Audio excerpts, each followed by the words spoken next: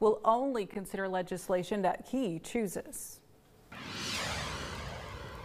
Now, if you love to fish or you just love seafood, then pay close attention because Danielle here has got one event that might just be the perfect fit. Yeah. I think so. I think it's perfect, beyond perfect. You love seafood and you love to fish. I do, both.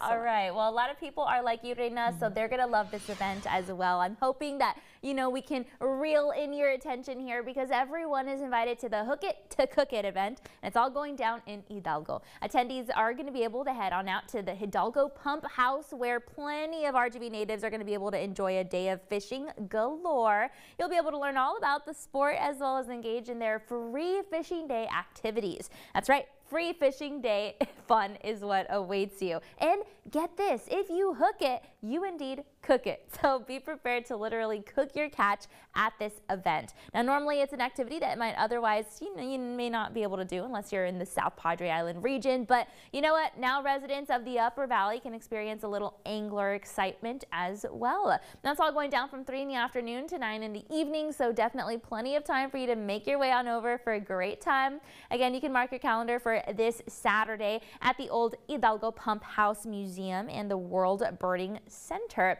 And it helps to support their team, you know, because they're truly making every effort of supporting birds in several trees alongside the nearby intake channel. And they also help to support our 956 ecosystem and habitat, as well as assist in preservation of our local creatures, which is absolutely amazing. So you can visit cityofhidalgo.net for all of the info on this event. And pack your fishing poles, put on your ball caps, and of course, if you do head on out there, we do wish you the, the best of times and a blast. You guys, so I'm going to go ahead and reel in your invite, and I hope you catch it. Did you catch it? Oh, gosh, yes. All right. Woo, that means we're going to have a blast. It's a fighter.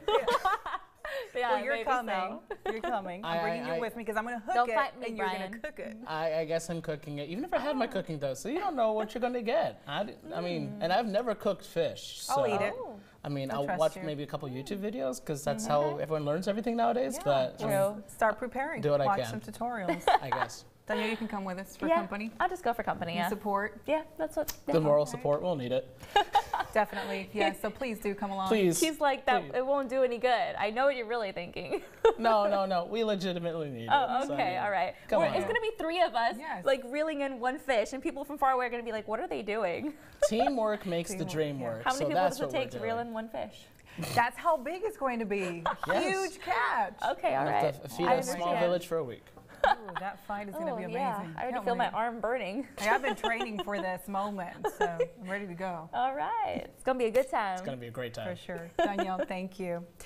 Well, deep dive into valley nature coming up. See one valley creature that traces its lineage before mankind and the steps Texas